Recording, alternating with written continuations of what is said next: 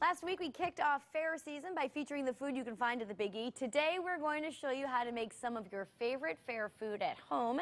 Hurd is an executive sous chef and he just got first place at the craft beer and chili competition at Rentschler Field. Van, it's so great to have you here. Thanks for having me. Can you tell me about this competition you won? Yeah, it was a craft beer and chili competition. You know, I'm from Texas, so you probably have a legitimate chili. It's legit. What made yours stand out? Can you tell us the secret?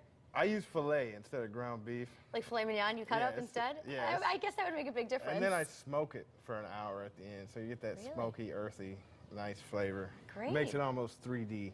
No kidding. Yeah. And what happened? People, there were judges. People voted for you. A little bit of both. Everybody who was there voted. Cool. There was probably 12, 13 different chilies from across the state. Not bad. And you get a trophy? What'd you win? No. Bragging rights? Yeah, bragging rights. That's impressive, though. Yeah. That's good. All right. So we're kind of making fancy fair food today, aren't we? Fancy fair food. You know, I love the fair, Texas State Fair. I used to go all the time. I'm getting ready to go to the Big E. And you haven't been to the Big E yet, no, have you? I haven't been. It's so much fun. You'll enjoy it. Yeah. A lot of eating, though. A lot of fried food, A lot of fried food. So when I was thinking, when y'all invited me back on here, I'm like, it's fall time. It's fair time. Let's do something Let's do fancy. it up. All right. What are we going to do here? So we have duck corn dogs with a cherry ketchup. So I made some house-made sausage. Okay. I made this out of duck and foie gras. Fancy. And I like to grill my sausage first. So the first thing we're going to do, we're just going to get it right on the grill. We're going to get nice grill marks on each side, ready to go. Probably not easy making those. A little bit of a process. No, so I'm just trying to get fancy here. Y'all can just go to the store and buy some sausage already made. Any kind of sausage will work in this situation. Very good. It's all about the batter, though, Teresa. So we're going to start out with this batter. Okay. We're going to start out with a cup of AP flour, a cup of cornmeal. Okay. That's what's going to give it that nice. We got nice spicy cayenne right here.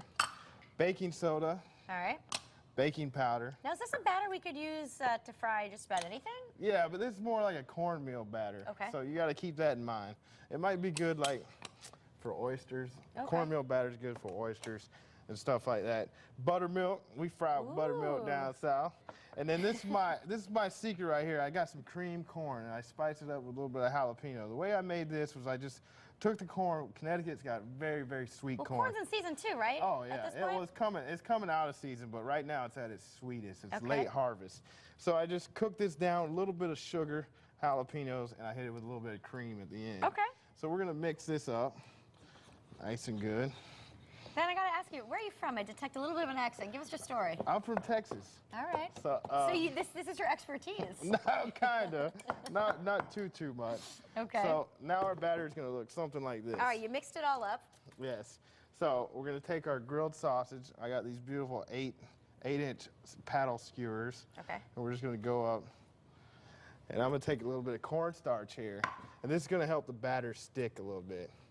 So rubbing cornstarch first. And when do you have the oil on? Is there a certain degree or does it not really matter? Right around 300, 325. If you're frying at home, you want to get a candy thermometer like this. And you don't want it too hot because it's not going to work. So we're going to get your duck sausage down in that batter and just kind of get it on there a little bit. So you mentioned earlier while we were taping you were at the Dallas State, or the Texas State Fair, which happens to be in Dallas. I've been there myself. A lot of fried food there. Anything stand out? Fried guacamole, fried Coke. Fried Coke? Yeah. How did they fry Coca-Cola? I don't know. I don't think it was really fried Coke. It was just... I guess you got to try it while you're there. Yeah, you got to try it, but I wouldn't recommend... I would go early before the oil gets too dirty.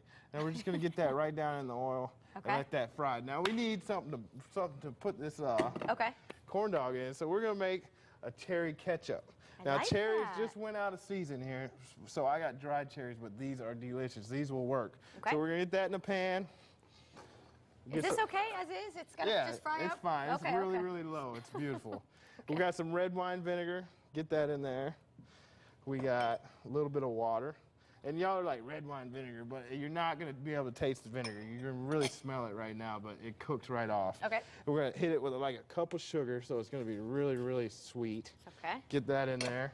Ginger. Now we're talking about fall. We're talking about warm flavors. Ginger, I love it. We're going to get that in there. Boom, boom, boom. Did you just grate that? Is that how you get it? I just pureed it, grate it, and then I got a couple cinnamon sticks, a couple cloves, and we're just going to we're just gonna mix this up and cook that down. That's gonna take a little while. But that's going to turn into a ketchup-y consistency? Yeah, it's gonna be like really, you're gonna be like, this isn't right, but just add a little bit of water and we're gonna finish it off in the blender and you're gonna get something that looks like this. Oh, it does look like ketchup. Yes. All right, so let's start throwing this bad boy together. So all right. we have our ketchup. Another thing I love at the fair is spicy nuts. Love my spicy nuts. We got some more of the dried cherries right here. And our corn dog. Oh, there you go. Look at that. Look at that. It's gorgeous. And there you have it. Happy cooking, y'all. I enjoy that. That's fabulous. All right, of course, we'll have the recipe over on WTNH.com. And that didn't take long at all. That was like about 3-4 minutes, Yes. if that. That's why I make sure I cook my sausage ahead of time, so that's done. So you're just looking for a nice coat, ready to go. All right. You looking forward to the Big E? Yes, I'm going this year. I'm looking forward to that fried lasagna. I got to go have it. Yeah. All right. Well, we have a little bit of extra time. So let's talk about what else can we make a corn dog out of? I mean, I know you could use hot dogs, different types of sausages. How about we talk about what else we can fry? Okay, that's a better idea. Why don't you host the show, Van? Fried guacamole. What's the best fried thing you've had? I had fried Oreos over the weekend. Yeah, how was which that? were pretty good. That sounds delicious. I also had, when you go to the Big E, it's a cheeseburger in between 2 glazed donuts. Oh, yeah. That's They got a tasty. name for they call that the Vandross in Atlanta. Is that right? Luther Vandross. Yeah. No kidding. All right, we're going to have wrap that. it up now, but we're going to try this at the end of the show, so stick around, Van. All right. Thank you for being here. Thanks for having me. All right, coming